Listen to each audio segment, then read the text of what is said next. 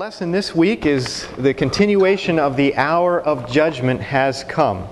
And we want to continue our study on Daniel and the prophecy of the 2300 days. Some people refer to it as the 70 weeks. For those watching via television, we have a free lesson for you this week. It is called God Sets a Date for the Judgment. And if you call the number on your screen, we'll send this to you absolutely free along with the DVD of today's program. So we invite you to call that number. Well, let's have prayer as we get started and we'll jump right into our study. Heavenly Father, we thank you so much for the opportunity to come together to study your Word, especially on this day, Lord, on a Sabbath, the day that you've blessed and set aside and made holy. We ask this morning that you would keep distraction from this place, that you would bring clarity of speech to me, that you would bless my words and give me the wisdom, Lord, to present the prophecy that you wrote, that you gave to Daniel so long ago. We ask for your Holy Spirit and that discernment to be here with us so that we may be drawn closer to Christ, we ask in Jesus' name. Amen. Okay, you may remember last week we started talking about the sanctuary, the earthly sanctuary that was given to Moses, the plans for that tabernacle that he was to build. And we said that it's important to understand this earthly sanctuary because in it is really the way of salvation, isn't it?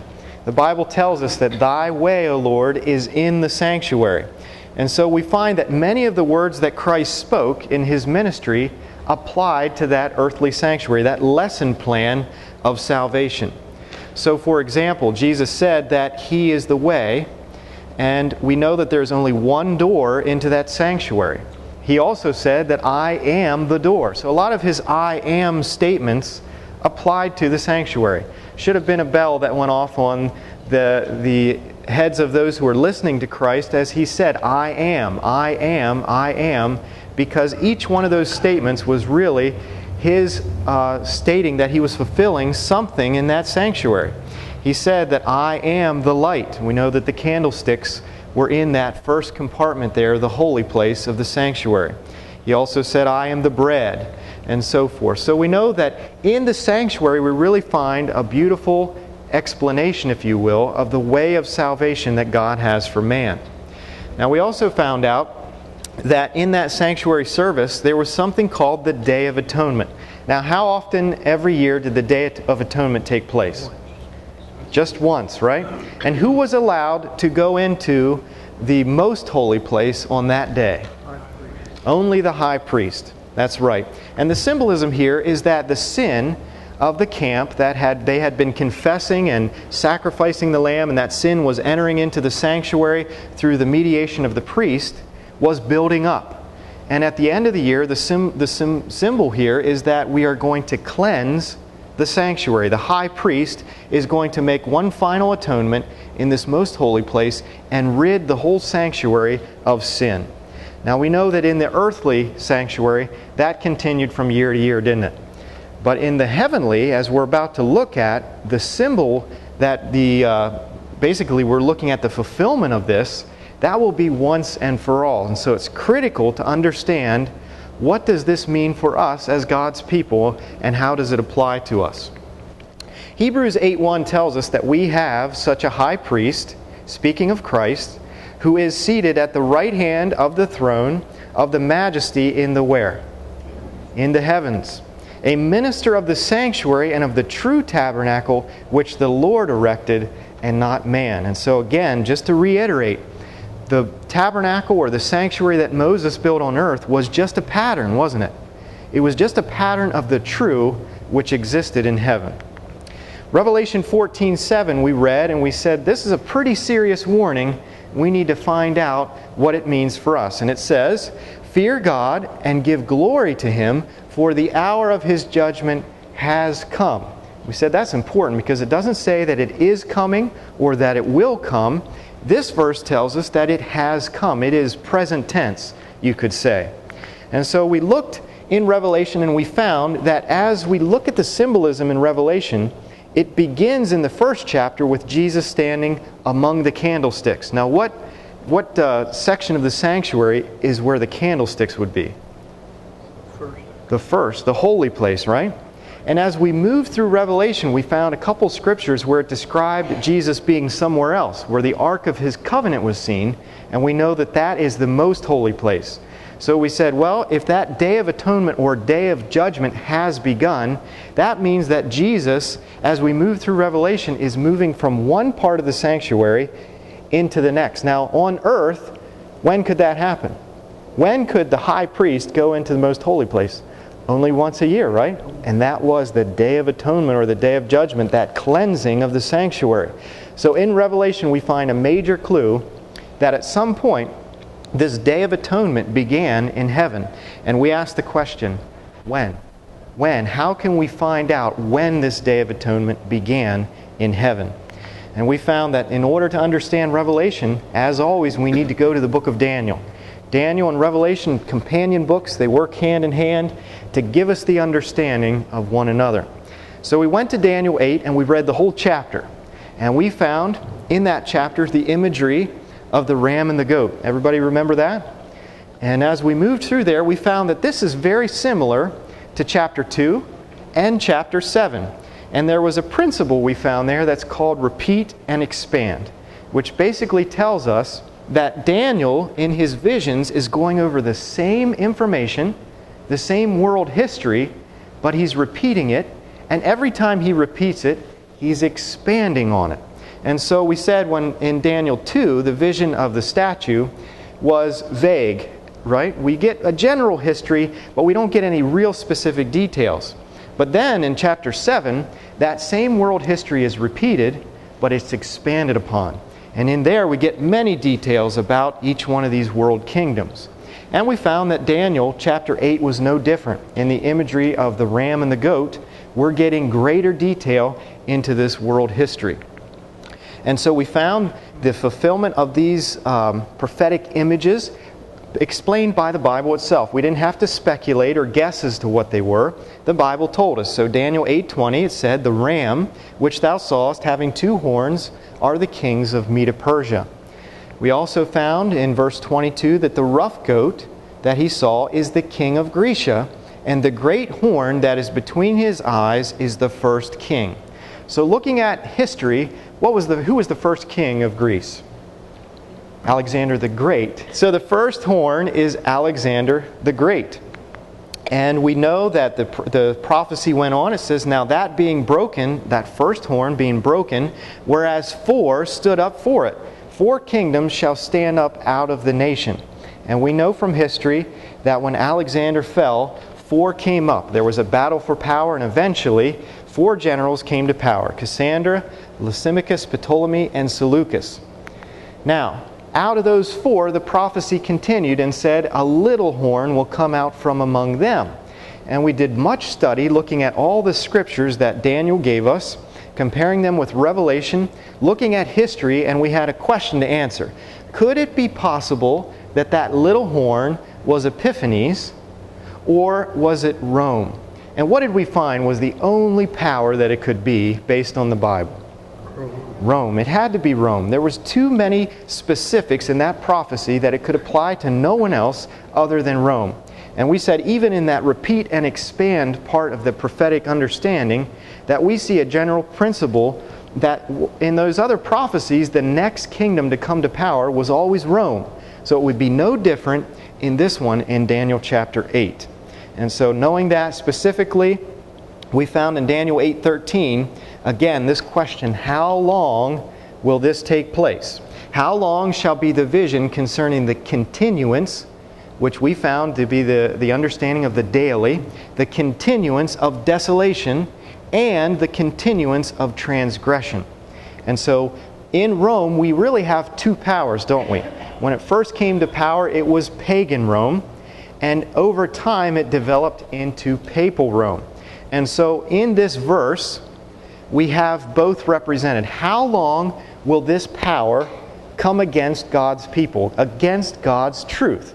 And so how long will be the vision concerning the continuance of desolation, which would be pagan Rome, the desolating power, and the continuance of transgression, which would be a baptized paganism, where we're transgressing against God's law and His commandments. And so this vision this time period that's given to Daniel, this is really the question, isn't it? How long will this persecuting power come against God's people in both forms, in that pagan form and in that papal form? Well, we found the answer to that question. Daniel 8:14, he says, "Unto 2,300 days, then shall the sanctuary be cleansed. Then will that power be taken out as far as the truth will no longer be cast to the ground." So where do we start? That was the real question from there. We found out how long is this power going to come against the truth of God.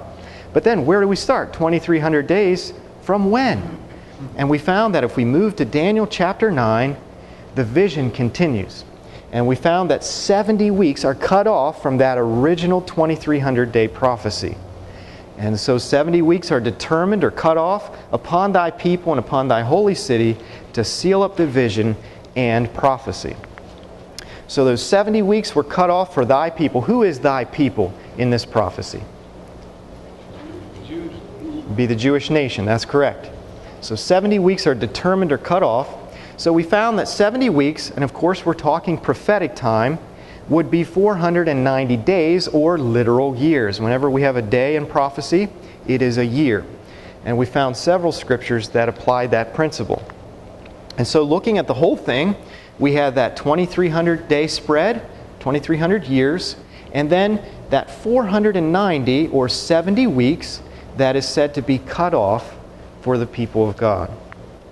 That would leave us 1,810 years left in the full spectrum of that 2,300-day prophecy. Everybody with me so far? Okay, this is review, but we need to review this. Okay, so we wanted to know, when did this prophecy start? And within that 70 weeks, Gabriel told Daniel that basically from the going forth of the command to rebuild Jerusalem, that is our starting point.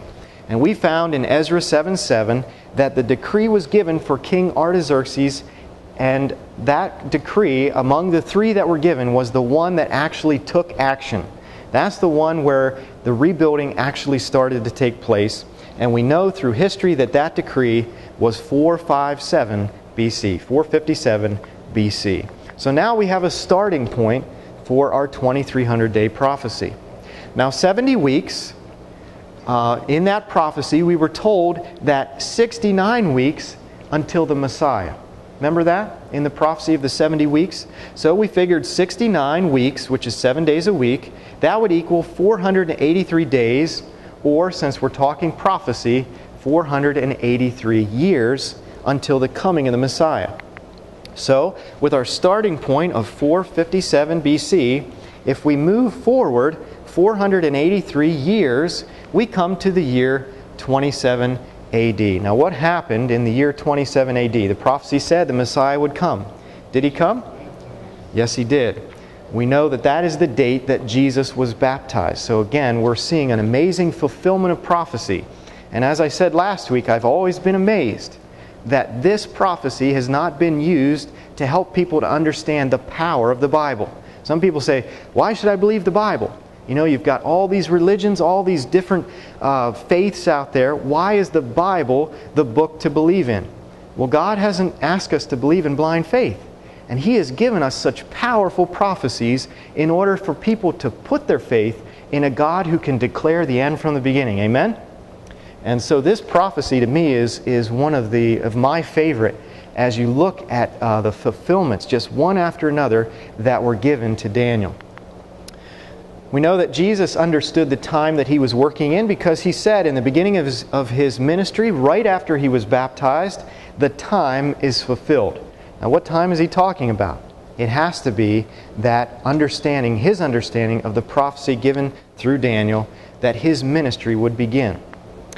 So, there's one prophetic week or 7 literal years left in the prophecy. Remember, we had 69 weeks unto Messiah. So we have found the starting point of the Messiah's ministry. So if there's 69 weeks minus the 1, we're at that week currently. So Daniel 9:26 said, "And after the 62 weeks, the Messiah shall be cut off." Now remember, Daniel 9:26 and 25 go together to make 69 weeks. Okay? So it's kind of hard in the Old English. You got to put the weeks together, but we're talking after the 69 weeks, then Messiah shall be cut off. Everybody understand that? So that little word after, if it's after the 69 weeks, what week would we have to be in? The 70th, right? Now it's amazing to me that so many of the modern day prophecy teachers take the 70th week of Daniel 9 and they launch it all the way to the end of the world and they make it out. Have you ever heard of the 7-year tribulation? Very popular today. Left Behind teaches it. Many ministries teach it today. This is where it comes from. They're taking the 70th week of Daniel and they're chopping it off of this prophecy and they're just throwing it way out into the future. Now there's no biblical reason to do that. There's really no governing rule that allows you ever to take a part of a prophecy and just throw it off into the future, especially when you're working under a timeline. So if we're working with 70 weeks, then it's 70 weeks, not 10,000 weeks or however many would be in between the 69th week and the 70th. So right here we're given a major clue. After the 69 weeks, Messiah would be cut off. So that puts us, as we've already said, right into the 70th week. Now does that work out prophetically? Yes, it does. Daniel 9:27 continues. It says, "But in the middle of the week, he," being the Messiah, "shall bring an end to sacrifice and offering." And so we said, very simply, what is half of 7? 3.5. 3.5 years from the fall of 27 AD leads us to the spring of 31 AD. And now the scripture said that Messiah would be cut off. Was he cut off in 31 AD? Yes, he was. We know that that is the date that Christ was crucified, and we could say that he was crucified exactly on time. Remember, throughout his ministry, many times they would try to capture him to kill him, and he would say, "My time has not yet come. My time has not yet come." That's because he knew, based on this prophecy, when he was to give his life for the world. Now, at that crucifixion, we're told in the scriptures that the veil in that sanctuary was ripped in the temple from top to bottom. And we said that that symbolized the fact that those sacrifices were done away with, that Christ was the Lamb that takes away the sin of the world. So they would have no more meaning within that system. So, just to review very quickly, the decree was given in 457 BC, which is our starting point for the 70 weeks we're looking at right now. Then we find that 483 years later, 69 weeks later, we come to 27 AD, which is when Jesus began his ministry. Then, 3.5 years into that, the prophecy told us that Messiah would be cut off, but not for himself. And we know that that was the crucifixion. And he wasn't cut off for himself, was he? Was he guilty of sin? No. He was cut off for you and I. And so now we're looking at this last 3.5 years of the prophecy. So, Daniel 9:27 tells us, "Then he shall confirm a covenant with many for 1 week." Now this is in the context of the Messiah, the 70th week. Now the question here, what becomes very confusing to many, is how can Christ confirm a covenant with many for 1 week if we just found out that he is cut off in the middle of the week? Everybody follow me? So the question is, how does he confirm a covenant with many for 1 full week when his ministry is cut off halfway through? Well, we're going to dig in and answer that question because we have this 3.5 years left on this 70-week prophecy to deal with. So we need to ask a question. In order to dig and to find the answer to the previous question, we need to ask some other questions. To whom did Jesus tell his disciples to first preach? To the house of Israel, that's right. Matthew 10 tells us, Jesus said to them, "Do not go into the way of the Gentiles, but go rather to the lost sheep of the house of Israel." So very specifically, he was telling them not to go to the Gentiles, but to go to his chosen people. What warning did Jesus give to his chosen people? Well, we find through Scripture this repeated many times, "The kingdom of God shall be taken from you and given to a nation bringing forth the fruits thereof." So we have 2 principles here. Number 1, Jesus first of all told them not to go to the Gentiles, but to go to his own people. Then he is saying that at some point, the kingdom is going to be taken from the Jewish people and given to another nation that is bearing fruits. Now this is alluded to, and I love this scripture and how it works with this prophecy. Matthew 18, Peter comes to Jesus. Then Peter came to him and said, Lord, how often shall my brother sin against me, and I forgive him? Up to 7 times? Peter here is asking a very important question. If someone is doing me wrong, how often do I have to forgive him? And what does Jesus answer? Jesus said to him, I do not say to you up to 7 times, but up to 70 times 7. Now here's a question. What is 70 times 7? 490. Here, Jesus is pointing or trying to point their eyes back to this prophecy. 490, 70 weeks are determined for thy people. How long did God forgive the Jewish nation? How long did He give them a grace period? 70 weeks. And that's exactly the principle that Christ is giving to Peter here, trying to sway their eyes back to this prophecy. So, Daniel 9:27, our original question. Then He, the Messiah, shall confirm a covenant with many for 1 week. So He is confirming His everlasting covenant with His people for this final 70th week. How does He do it when He's cut off midway? Here's the answer. Hebrews chapter 2 and verse 3. How shall we escape if we neglect so great a salvation, which at the first began to be spoken by the Lord, and was confirmed to us by those who heard Him? Did you catch it? First, it began to be spoken by the Lord. Now, Hebrews is written by Paul, so he's saying that first it was confirmed to the apostles by the Lord Himself, right? The first 3.5 years of Jesus' ministry, He confirmed it in person. Then, it says, was confirmed to us by those who heard Him. So after Jesus' ministry was cut off, how was it confirmed? By those who heard Him, by the eyewitnesses of those who walked and spoke with Jesus in person. So we know that that confirming of the covenant was done for a whole week based on the fact that it was done through Christ for the first 3.5 years and then through His apostles for the last 3.5 years of that prophecy. So who is the other nation spoken of by Jesus which would become His chosen people? Well, Galatians 3:29 gives us an important principle. It says, and if you be Christ's, then you are Abraham's seed and heirs according to the promise. So here's an important question. How do I become Abraham's seed? The Scripture tells us that if I'm in Christ, then I become Abraham's seed. The chosen people, if you will, transferred from Israel to the church. So we could say that we are spiritual Israel based on that principle. And there are other scriptures. Romans 2:28 and 29 tells us, for he is not a Jew which is one outwardly, but he is a Jew which is one inwardly. And the New Testament tells us that it's not the circumcision of the flesh, but the circumcision of the heart, right? The inward change that matters. And so the church really becomes the spiritual Israel of the New Testament.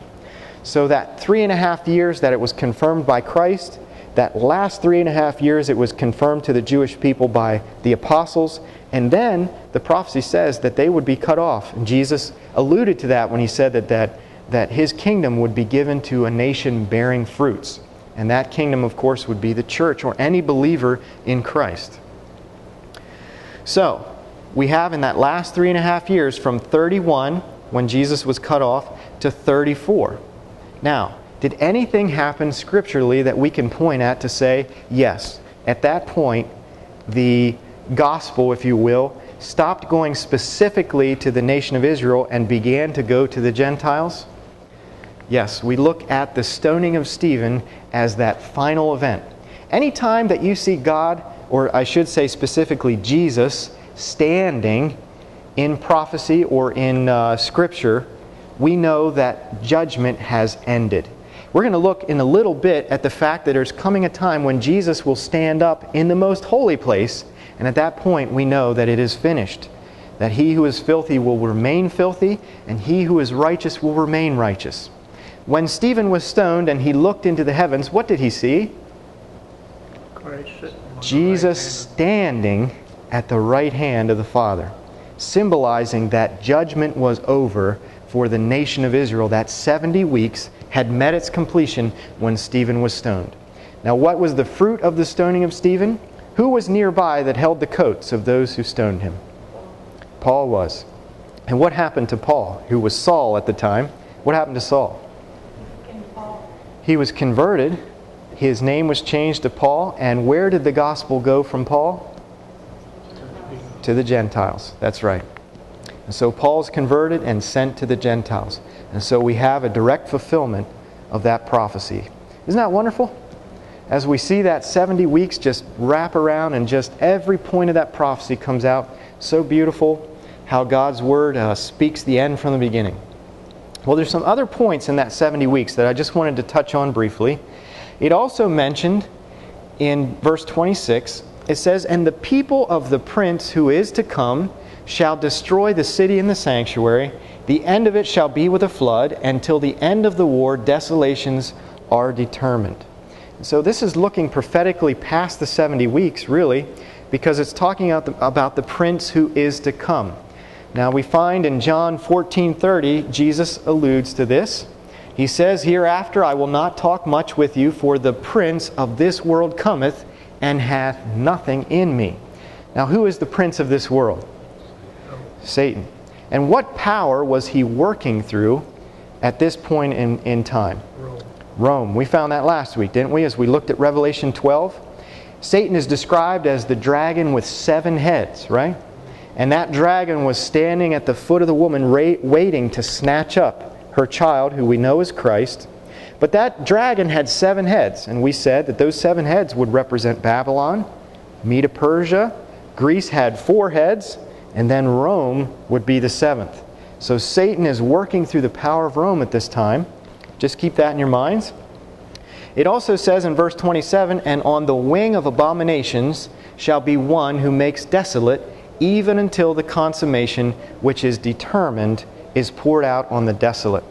And so we know from the previous verse that it is alluding to the prince who would come and would destroy God's city. And then this one says, "On the wing of abominations shall be one who makes desolate." John 2:16, when Jesus began his ministry, you remember that he cleansed the temple, didn't he? Went in and made a whip of cords, and he said, "Take these things hence, make not my Father's house a house of merchandise." Referred to it as his Father's house. Now as you compare the Gospels, you'll find that Jesus did the cleansing of the temple a second time at the end of his ministry. And he also referred to it as his house. My house should be a house of prayer. But at the end of his ministry in Matthew 23:38, he said, "Behold, your house is left unto you desolate." Okay? Now why would he say that? Because at the crucifixion, how much of what took place in the temple was significant anymore? Nothing. Jesus was the Lamb that takes away the sin of the world, and so all the things that they went through that symbolized his work and ministry met its fulfillment in Christ. So in Daniel 9:27, it says, "He shall make it desolate even until the consummation." So what came and destroyed this earthly temple that was no longer a part of the plan of salvation? It was desolate even until the consummation. Well, it was the destruction of Jerusalem, and specifically the temple, in 70 AD. And who did that? It was Rome. The people of the prince who was to come, it was Rome that did that. There was a rebellion among the Jewish leaders. They did not want to give sacrifices for the Jewish rulers anymore, and there was a revolt, and there was a tangling that went back and forth, and eventually Rome surrounded Jerusalem, cut off all food supply, all in and out traffic, and for months starved the people of Jerusalem to the point where history tells us, and even Scripture prophesied, that the women would eat their own children, that men would gnaw on the leather of their sandals just hoping to get some sort of nutrition out of that leather. So it was one of the worst raids, destructions that ever happened throughout history, they say that the blood flowed out of that temple up to the kneecaps. Because everybody ran into the temple. When Rome finally stormed that city, all the Jews ran into the temple for safety, and there was such a massive slaughter that the blood ran out up to the kneecaps. And then we know that they started a fire, and that the temple was destroyed at that point. So again, a flood, it is symbolized in that prophecy of Daniel, is symbolized as a flood of consummation. So let's look again at this 2300 and review very quickly. We have the starting point of 457, which is a starting point for both the 2300 days, the big prophecy, and also that 490, that 70-week period. And so 457 is our starting point. The 70 weeks, we have the decree, and then we have 69 weeks up to Messiah, 27 AD. Then we have that final week, that 7 years that remains. We found that from 27 to 31 was 3.5 years. At 31, we have his ministry starting at 27, his crucifixion at 31, and then that final 3.5 years takes us to 34, which is when the gospel went from the Jewish nation then to the Gentiles. That leaves us with 1,810 years left in this whole 2300-day prophecy, which brings us to the year 1844. According to the angel who spoke with Daniel, what would happen at the end of the 2300 years? Anyone remember what would happen? Cleansing of the sanctuary. Daniel 8:14, and he said unto me, unto 2,300 days, then shall the sanctuary be cleansed. And remember, that cleansing of the sanctuary is referred to as the Day of Atonement or the Day of Judgment. And so here we are at 1844, the cleansing of the sanctuary or judgment begins. So now the big question, what happened in 1844 on earth to fulfill this prophecy? Nothing. Nothing happened. That's what makes this prophecy so irritating to so many people, is because they want to look to some earthly fulfillment of 1844. And there is none. The reason for that is because it's not what happened on earth in 1844 that's important. It's what happened in heaven, isn't it? We know that in 1844, based on this prophecy, that Jesus went from that first compartment into the second. Now, what does that mean for us as Christians? That's what we're going to focus on for the last half of this message today. But there is something that did happen, and I heard it, Henry, you said it. There is something that did happen on earth that is significant, though. It was called the Great Disappointment, which followed the Great Awakening. And see, there were men who began to understand the prophecy of Daniel. They began to see very clearly as they ran the numbers forward and backwards and forward again, that there was nothing else that could come to the end of this prophecy except for the year 1844. They believed in it so fully that they began to sell their things, because this is the mid-1800s. This is right at the start of the 1800s. And they believed that the cleansing of the sanctuary was the earth. They believed that that cleansing would be the cleansing of fire that is spoken of at the second coming of Christ. So they believed in 1844 that Jesus was going to come back again. And they believed so fully in that prophecy that many of them sold their items, their homes and everything. And they put everything behind this message that Jesus was coming again. Now we know, as we look back, that they were wrong about what the cleansing of the sanctuary was. But that does not take anything away from the fact that something very significant did happen in 1844. We know that Jesus began this Day of Atonement in the heavens, in the real sanctuary. Now, some would say, could God be behind anything that was such a disappointment? Well, friends, you will find behind every disappointment of God, He is creating a movement. Think about it. The Jewish nation is brought out of Egypt. What is the first thing that they experience once they cross the Red Sea? A great disappointment. They are thirsty and they come to water, and what is it? It's bitter, right? And so God is creating through that movement of people a movement that was supposed to go into the Promised Land. Now, they had a lot of things to work through in their characters in order to get there, but it started with a great disappointment. What about the disciples who followed Christ? What did they think that his earthly ministry was going to lead to? Destruction of Rome, right? They thought if he was the Messiah, that he was going to take Rome out of leadership, and that the Jewish nation would again rise on top, and all those Old Testament prophecies that they had twisted a little bit would come true. Did they experience a great disappointment? You better believe it. At the crucifixion of Christ, there could be no greater disappointment. Many of them, all the wind that was within their sails was taken away, wasn't it? I mean, everything that they had put their life into for the last 3.5 years was just, it was like the rug was pulled right out from under them. But yet, through that experience, did God build a movement? Yes. The New Testament church was born out of that great disappointment.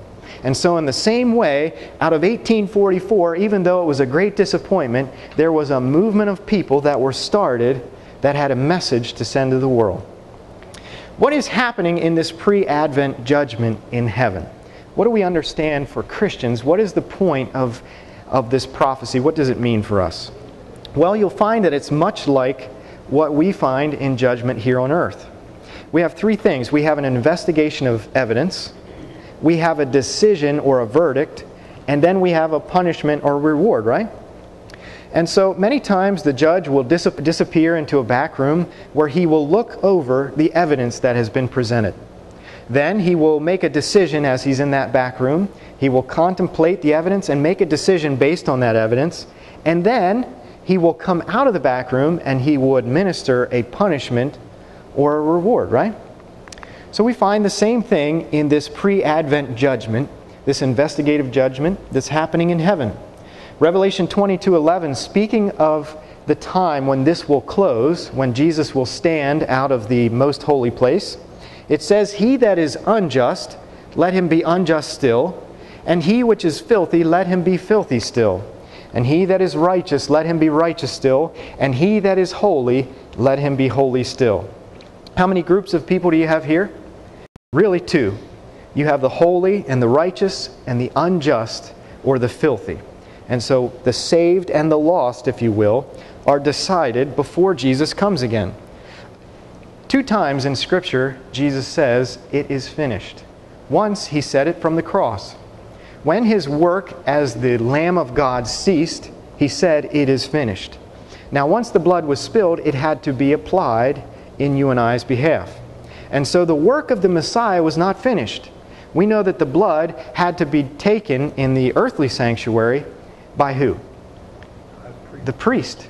A priest had to minister the blood, or it was of no value. Many Christian denominations today kill Jesus at the cross, but they deny Him the priesthood that would allow Him to intercess for their sin. And so we need to be very careful that we understand that the work of salvation was not finished at the cross. It had just begun. Jesus died and His work as the Lamb of God was finished, but yet He had a work to do in our behalf as our high priest, didn't He? And so the second time that He says it is finished in Scripture is found in Revelation, and it is at the close of His priestly ministry in that most holy place. Then Revelation 22:12, the very next verse says, "And behold, I am coming quickly, and my reward is with me, to give to everyone according to his work." And so Jesus is saying that His reward is with Him. Now the question is, how could His reward be with Him if He hasn't investigated the evidence? And the truth is that He has. That's the point of the Scripture. It's telling us that there is a judgment that happens in heaven before Jesus comes again. His reward is already with Him to give to how many men? Every man, all men, right?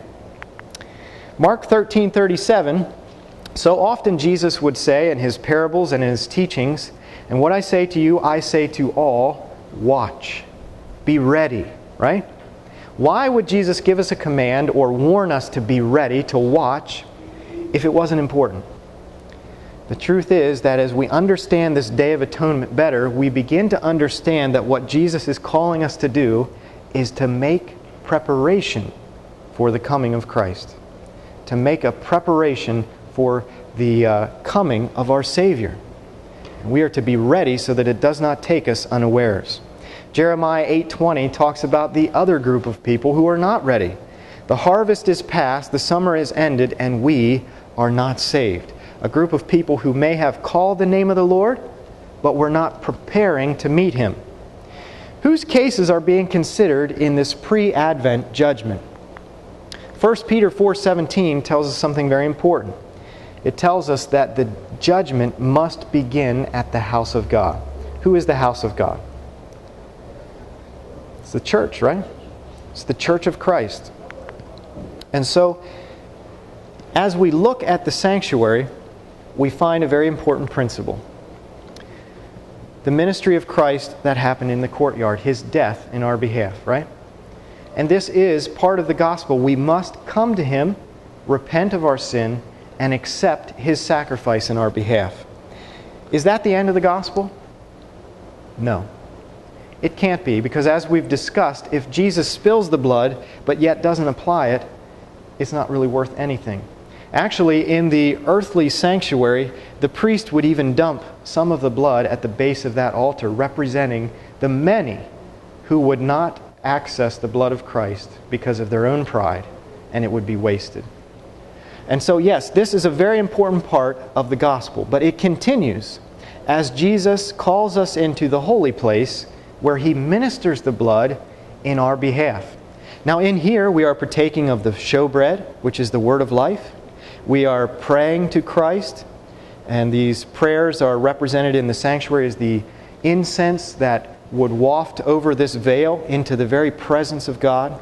And then there was the light that we are to share with our neighbors and friends of what God has done for us. All three of those things vital for salvation. So, this is a part of the gospel.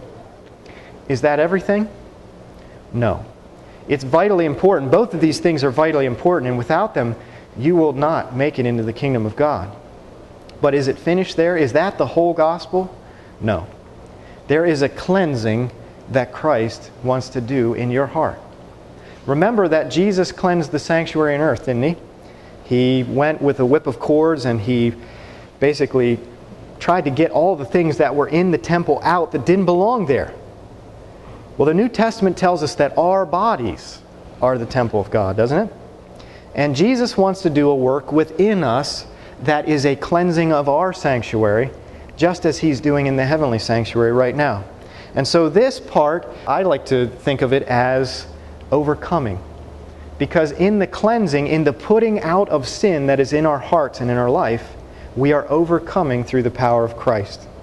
So, without these three elements, or these three sections of the sanctuary, the gospel is really not complete.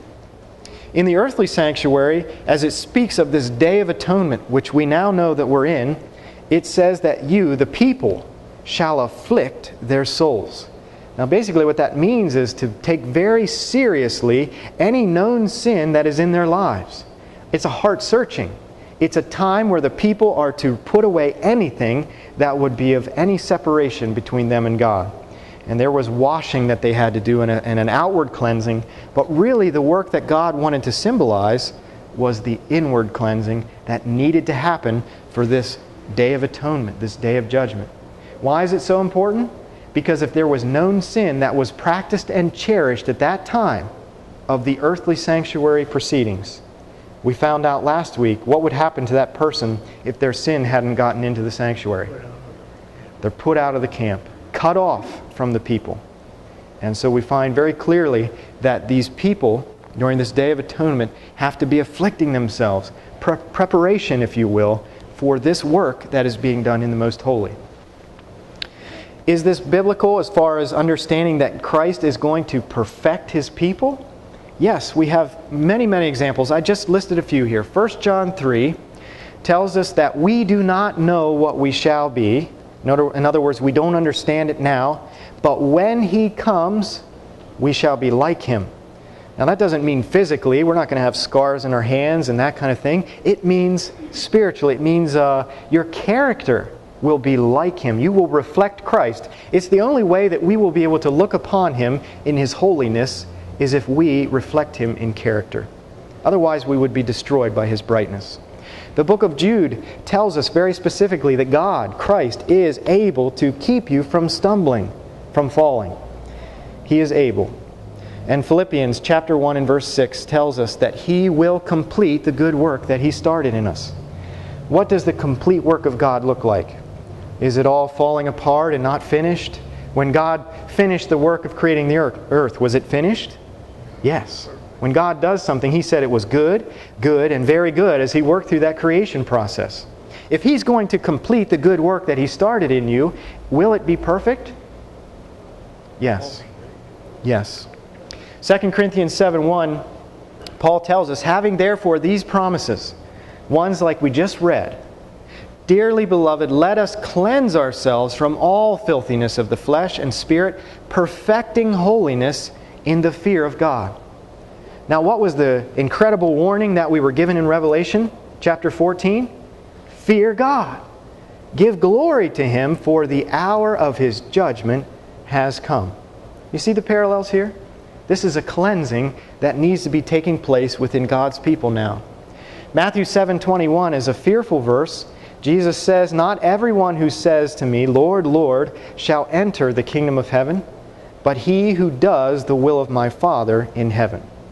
Well, on that day, Jesus says, many will come to me, and they'll say, Lord, Lord, didn't we do this and didn't we do that? Weren't we in that first compartment of the sanctuary where the bread and the light and the prayers were? Didn't we pray and didn't we... And Jesus says, depart from me. I never knew you. Why?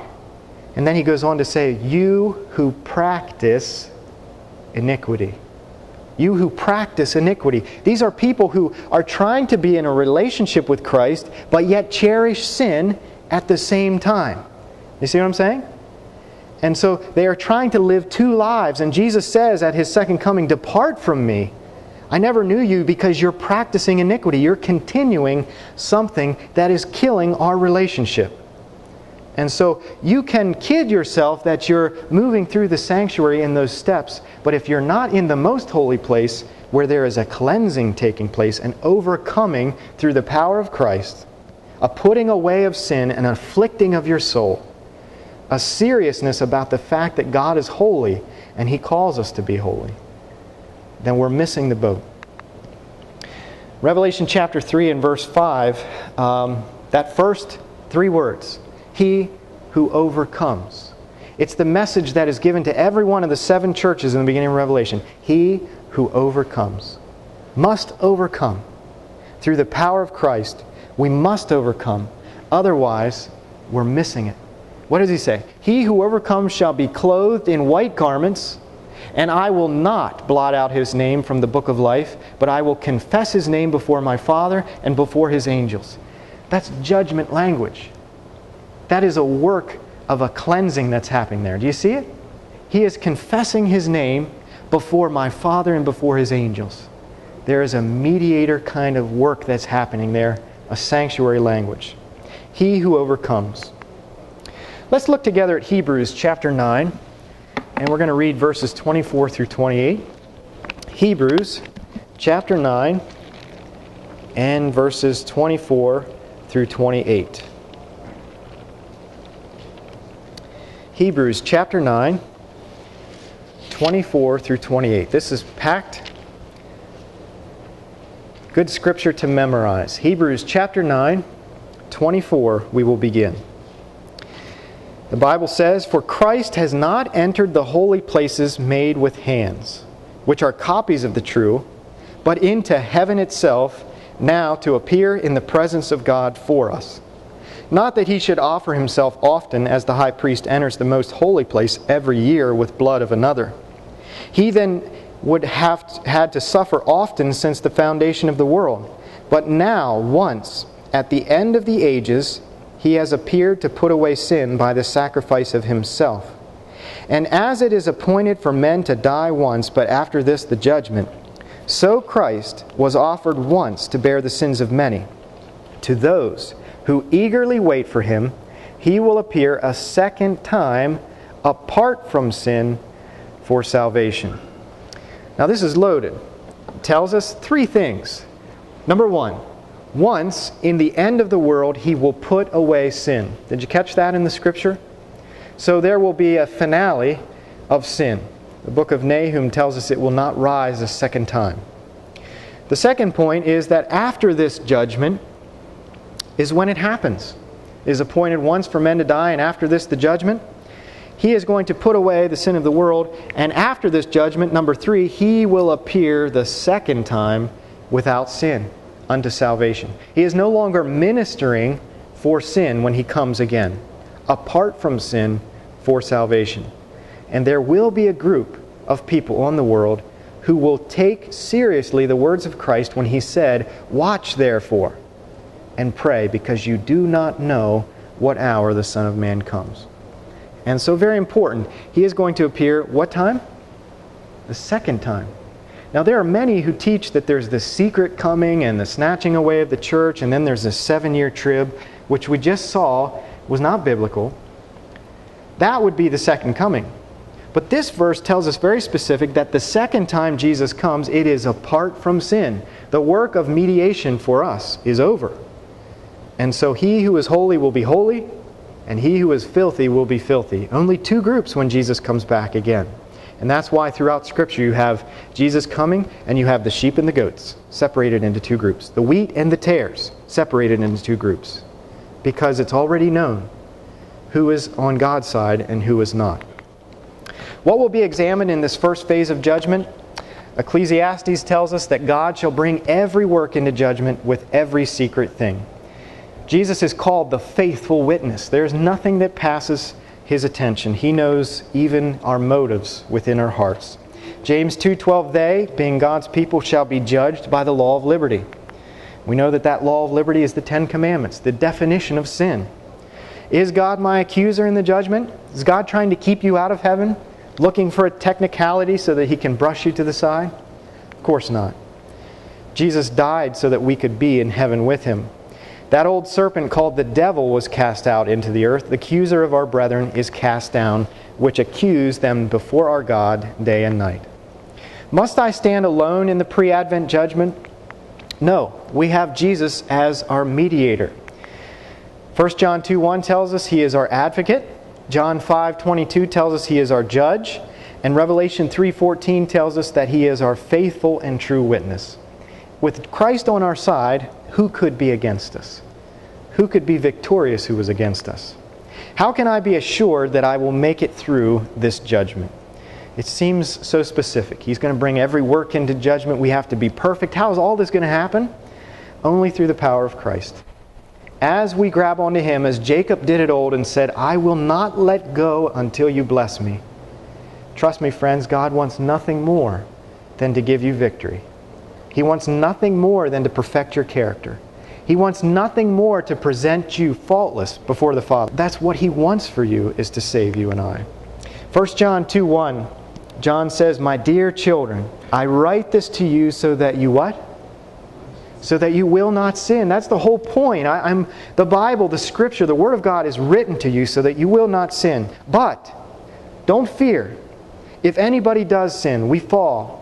We struggle. If anybody does sin, we have one who speaks to the Father in our defense, Jesus Christ, the righteous one. He is the atoning sacrifice for our sins, and not only for ours, but also for the sins of the whole world. Jesus stands ready, waiting to intercede for you and I. He wants nothing more than for you and I to be in heaven. He's not trying to keep us out. He is trying to perfect a people that will be safe to take into the kingdom of God, who will not cherish sin more than their Savior. He who overcomes shall be clothed in white garments, and I will not blot out his name from the book of life, but I will confess his name before my Father and before His angels. The averse of that is that if he does not overcome, then He will blot out his name from the book of life. But friends, we want to be overcomers, don't we? In Christ, we want to overcome the world because He has overcome it for us. With His power, all things are possible. So looking one more time at this prophecy, we found it began in 457. It stretched through the 70 weeks where we were given very definite reasons to believe that this prophecy is true. We see very surely that in 27 AD, Jesus came right on time. We saw for absolute that in 31 AD he was crucified, as the prophecy told us that he would be cut off, but not for himself. And in 34 AD we see the fact that the gospel went not just to the Jewish nation anymore, but to the whole world, to the Gentiles. 3 reasons why this prophecy of 1844 is sure and it's true. And why is the world still spinning over 100 and some years later? Many ask, what is the significance of 1844? It was so long ago. Friends, God's mercy is long-suffering. The book of Peter tells us that he is not willing that any should perish. He wants all to understand the work that is happening in the sanctuary for you and I. So with that in mind, if Jesus is your attorney in the judgment, he promises to win your case. Will you turn your life over to him today? I pray that your answer is yes. And for the friends who are watching at home on their television, I ask that you would call the number on your screen, and we will send you a free copy of this DVD, and we have this study guide that will lead you through this prophecy. God sets a date for the judgment. Let's pray together. Heavenly Father, we thank you so much for the power of prophecy, for the reassurance that you're a God who can state the end from the beginning and that you're in control. Lord, many of us, even myself, as we look at perfect characters, we shudder to think that we could be such. But your word has promised that you can complete that good work that you started in us. Father, this day we ask that you would do that. Help us, Lord, to surrender everything, that we would not cherish sin, that nothing would separate us from your love and your perfecting holiness. We ask in Jesus' name. Amen.